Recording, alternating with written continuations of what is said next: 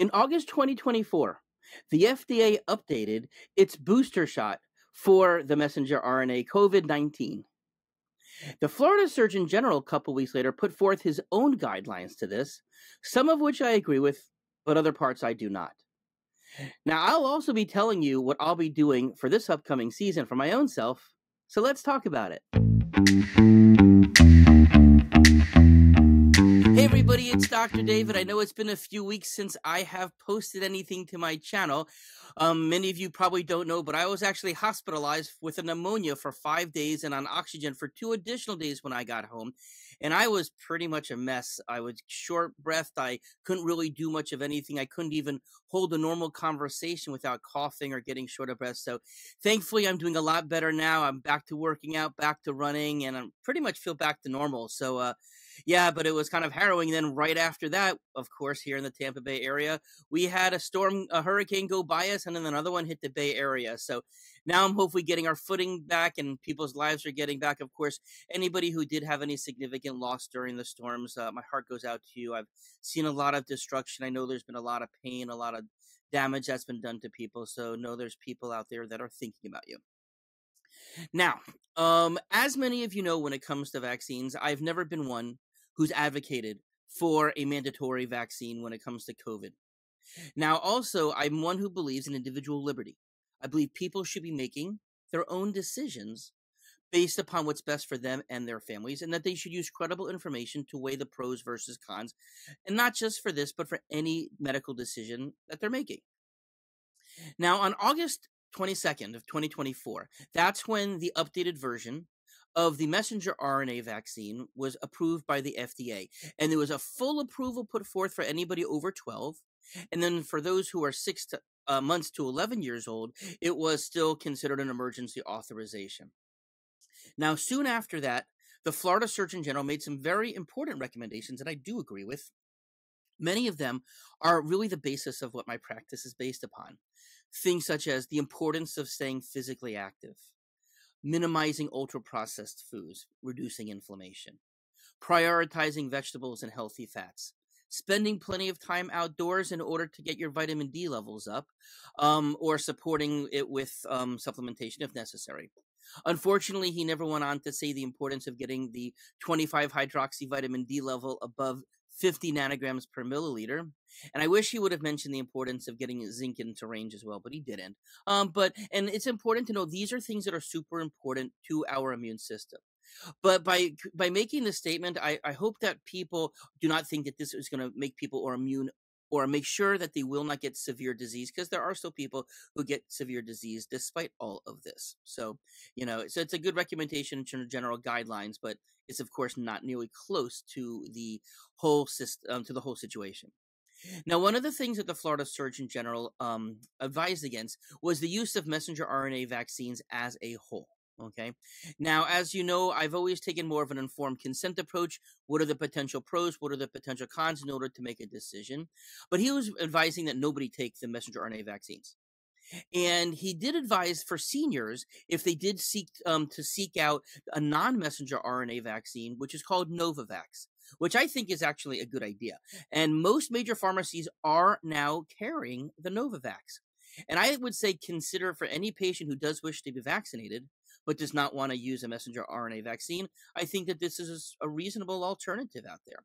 It's not for the exact same variant, the KP2 that the newest messenger RNA one, but it is still a subvariant that's happened after Omicron. And that's one of the things that I think that when I read through this, that the Florida Surgeon General got wrong, because he said that the vaccines for this year were the boosters were targeting the Omicron variant. And he pointed out that it's not around anymore. And it's true that it's not around anymore, but it's not true that that's what the vaccine is targeted for. It is actually targeting the KP2 subvariant, which is in the lineage of Omicron, but it's not the same thing. KP2, KP3, those seem to be the main variants that are around there. So there does seem to be a good match in terms of what's out there. But of course, another couple months or two, that could be changing as well as to what the most common subvariant or variant is. And so, but another thing, and this is something that I've pointed out in the past, he went on to say that it doesn't protect against the most current dominant strain. Now, I know I've said this before, this is a pet peeve of mine. These are not strains; these are variants. He even quotes a paper from the CDC stating that states what the variants are. It doesn't even mention the word strain. You would think that the Surgeon General of the state of Florida would know the difference between a strain, which is really where you talk about bacteria, versus a variant or subvariant, which is more talked about when it comes to viruses. But I think it's important to get the terminology proper. Okay. But he is true. It is true when he said that there's little data to suggest that it offers substantial protection, because the research hasn't been shown. They're making a hypothesis similar to the flu shot, where they try to make an educated guess as to what will work. But in this year's flu shot, it's looking like only about 33% effective for that. And I realize it's a different vaccine, but there hasn't been research that shows that this is actually going to work. Although if the variant matches itself, what's out there, then there is good likelihood that it will. Now, one of the things he also states is that the government has failed to provide sufficient data supporting the safety and effectiveness of these boosters. And again, that's true because they don't know. But there is also concerns about prolonged circulation about the messenger RNA and the spike protein that's made from the messenger RNA in some people's recipients. We were told originally that it would just be around for a few days and then it would be cleared out of the body. We were also told that it would be kept local. However, there's lots of research that has shown that both the messenger RNA as well as the spike protein from the vaccine is entering the circulation and getting to lots of other body parts besides where it was injected. Now, another thing that he mentioned was an increased risk of autoimmune diseases after the vaccination. And this is true also. There was a study of over 9 million people from Korea, and they did show significant increases of autoimmune diseases, such as lupus, rheumatoid arthritis, and for psoriasis. Now, it should be pointed out that in a more homogeneous population such as in Korea, it may not carry over to people who are not of Korean descent or Asian descent, but it was a huge study of 9 million people where it did show this issue.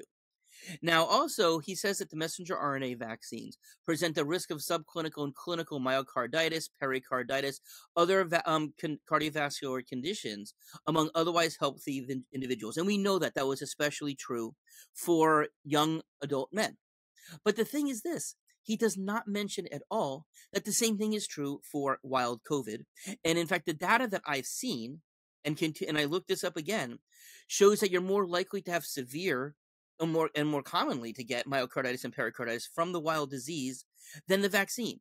So again, you can't be cherry picking information. You should present all of the information out there for people to make the best decision, and completely leave that piece of information out while you talk about it for the vaccine. That's poor form. That's not the way a public healthcare official should be behaving, in my opinion. Now, another one of the things that he talks about is POTS, postural orthostatic tachycardia syndrome. And this is something I did a whole video on. There's a link in the show notes just to go back to that if you want to see that that's a chronic condition that did seem to be increased in some people who did get the vaccine.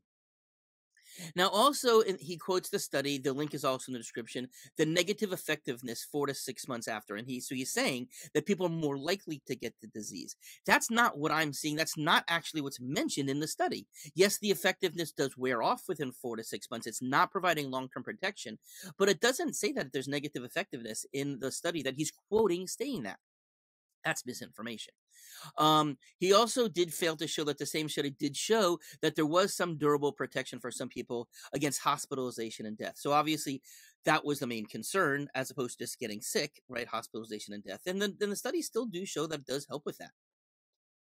Now, as the efficacy did wane, the studies showed that the vaccinated individuals can have an increased risk for infection.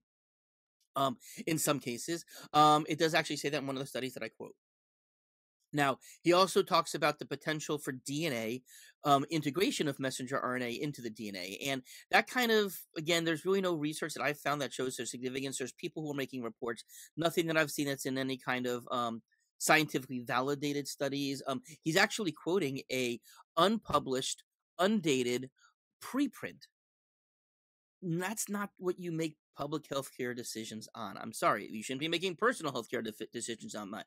This needs to be something that is published in a journal that's been peer reviewed. I searched; the studies don't exist from what he's quoting.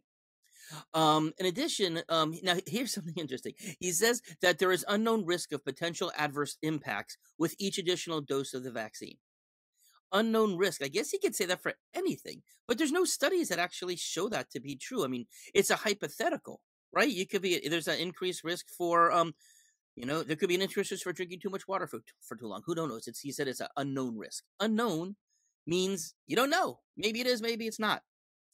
All right. So now what's my take on this overall? Now, first of all, it is clear to me that any form of COVID vaccine does not nearly have the same type of benefit that it would have had back in 2020, 2021, when nobody had any protection whatsoever.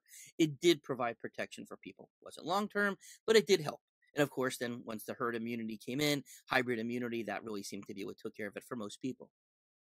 Now he does. Now it's also showing that the messenger RNA vaccines may provide rather short protection, and that is there's no data whatsoever for this Novavax, this more traditional vaccine that's out there. But one of the things about the Novavax, as I said, is that it does give a specific amount of antigen to the person, not a variable based upon how much one's body makes from the messenger RNA. So I don't think that there's been enough research that's been done to look at the side effects of either of them, but I am more concerned of the messenger RNA again because of the variable in terms of the amount of antigen that could be produced. So in terms of what I'm doing now, especially this year, because I did have a whopper of a pneumonia. If you look at the x-rays, the CAT scans, and the doctors, the pulmonologist, and me, when I looked at it, I'm like, oh my God, that's a really bad pneumonia. I haven't seen an x-ray like that in years. So I'm going to be getting the Novavax vaccine. I'm much more comfortable. I've taken the flu vaccine many times, never had a problem with it. It's something that I'm much more comfortable doing. And I'm going to be taking a flu vaccine for the same very reason as well. So I know that there'll be people who will be up in arms because I'm taking a vaccine. And I would just say, you know what? This is about liberty. This is about people making the decision that's best for themselves. And I hope that you do the same for you. Have a nice day.